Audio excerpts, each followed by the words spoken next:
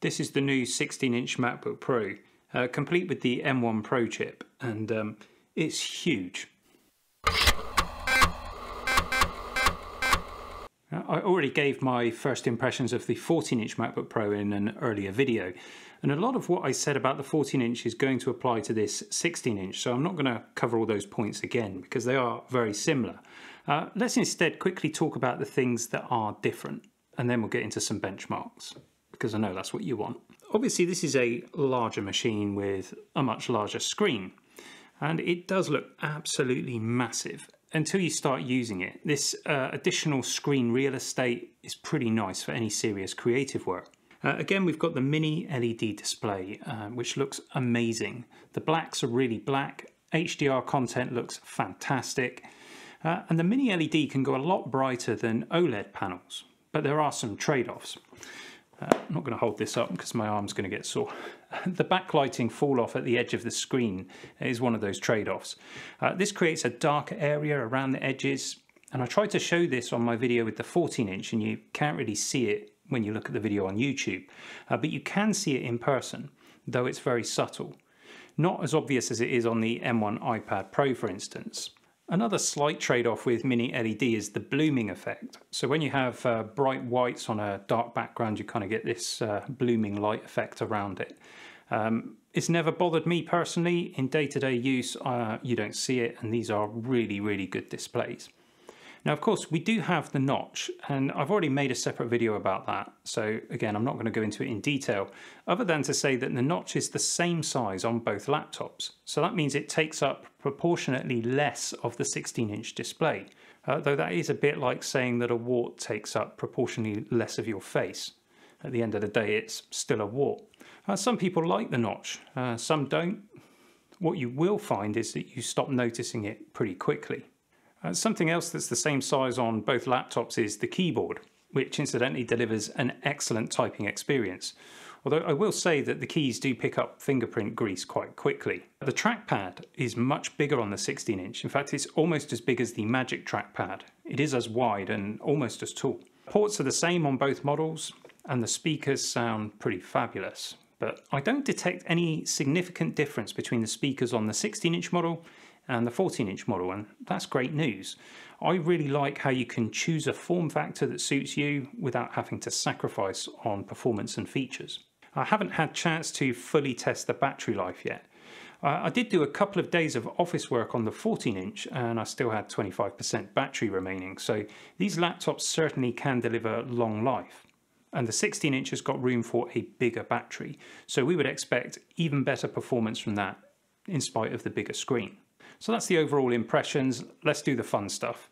We're trying to test as many combinations of the new chips as we can. We have the two different M1 Max versions arriving next week, so please support the channel and subscribe. And if you hit the bell, then you'll be notified when that new content arrives. Previously, I tested the entry-level 14-inch MacBook Pro, and that's got the 8-core CPU and 14-core GPU, so losing 2 cores on each. This laptop has the full version, so it's 10-core CPU and 16-core GPU, and it's got the same 16 gigs of RAM as before. And these two combinations actually cover all 3 of the M1 Pro models, as we can see the performance difference from 8 to 10 cores in the CPU and 14 to 16 cores on the GPU. And we've also got results in our benchmarks from the standard M1 with 16 gigs of RAM. That's the Mac Mini behind me. And I've thrown in a couple more benchmarks since the last video as well. Some of these benchmarks are synthetic and some are actually representative of real-world use. So let's start out with one of those, the Affinity benchmark.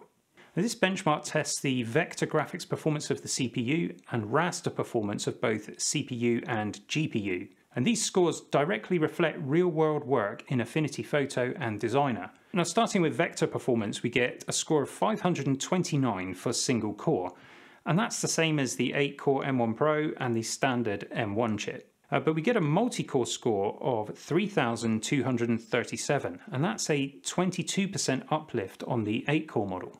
Raster performance gets us a CPU score of 939, and that's about 17% improved on that 8-core. For raster GPU performance, we're scoring 17,204. So a 16-core GPU gets you about 12% more performance compared to the 14-core GPU in this test. So overall, looking at the combined scores, real-world tests in Affinity's apps, you can expect the M1 Pro with 10 CPU cores and 16 GPU cores to give you between 9% and 13% performance uplift over that entry-level M1 Pro. And the biggest gains are coming from the CPU. So this is all pretty helpful data for helping us make a purchasing decision. But first of all, before we draw any conclusions, let's have a look at some more benchmarks. And we want to do some synthetic testing now using Geekbench 5. We get a single core score of 1766. Again, pretty much identical to the other M1 chips. Multi-core is at 12,569. And this is a big improvement over the 8-core chip. We're looking at a 26% increase here. Though, as we've seen from the Affinity benchmarks, it probably won't translate as much as that into the real world. So now let's take a look at the graphics test in Geekbench. And this is purely a measurement of raw compute performance.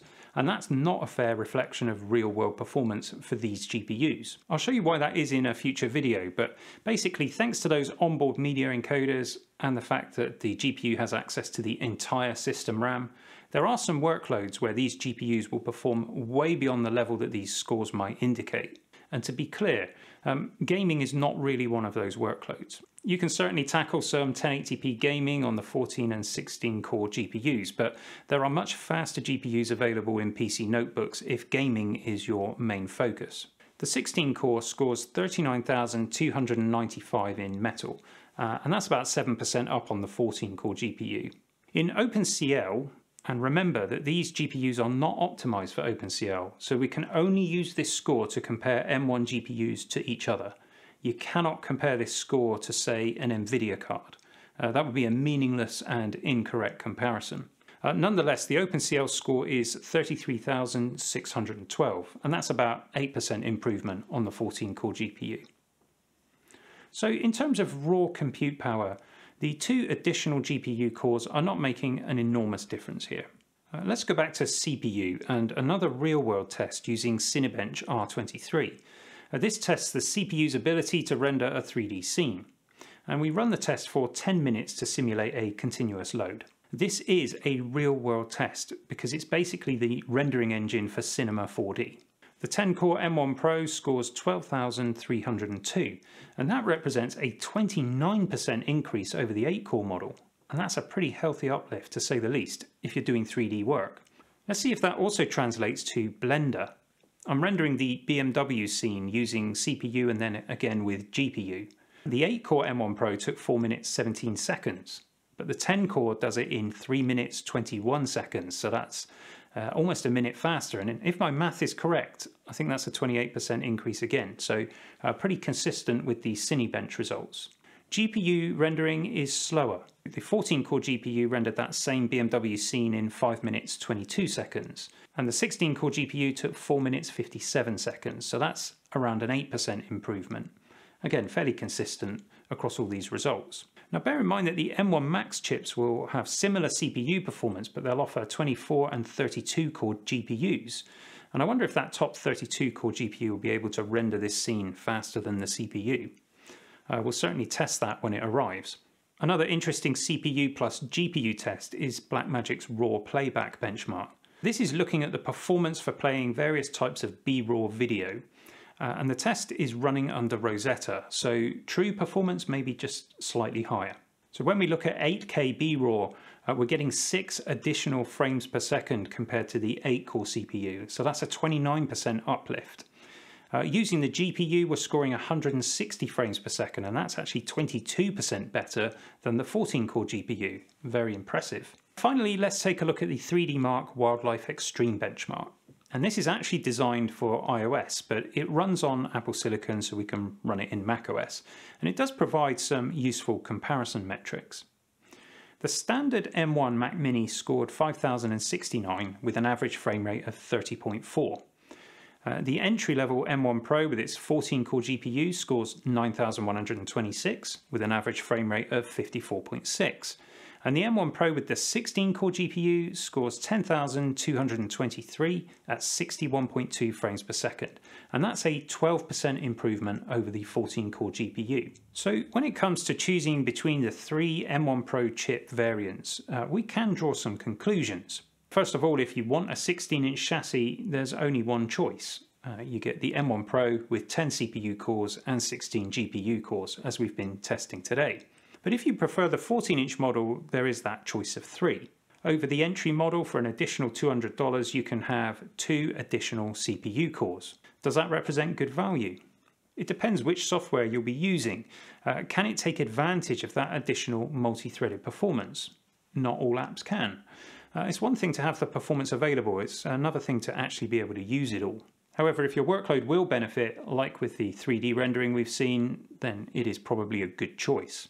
The 16-core GPU comes at an upgrade price of $300 over the entry option, or a further $100 over the middle choice there. And as we've seen, it doesn't provide a massive graphics performance gain, except in the B-raw playback test. I will provide some more insights when we've done more real-world showdowns, but for now, let's finish up by looking quickly at SSD performance. The 16-inch notebook that I have here has the 1TB SSD, and typically larger SSDs are faster, and that is the case here, at least for write performance. It scores a massive 5,898 megabytes per second. Read performance though is the same as the 512 model, so not quite the speeds that Apple quoted, but plenty fast enough. In my next video, I'm going to be taking a look at external USB storage speeds. Does the M1 still lag behind Intel, or has Apple finally fixed it? And what about Bluetooth and Wi-Fi performance? External displays? I'm going to try and cover all of those things in one video.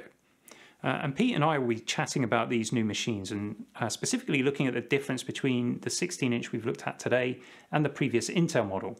And we'll be doing that in this week's podcast. That'll be coming out on Tuesday, 2nd of November on our separate podcast channel. That's youtube.com/The Constant Geekery Podcast.